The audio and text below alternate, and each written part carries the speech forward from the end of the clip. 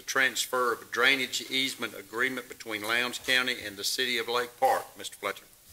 Yes, sir. Lowndes County owns a drainage easement that has currently been annexed into the City of Lake Park.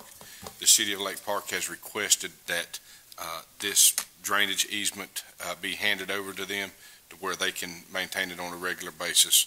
So what we would need is for the chairman to sign the quitclaim deed and transfer it over to the City of Lake Park. Okay. Any questions from Mr. Fletcher? Thank you, Mr. Fletcher.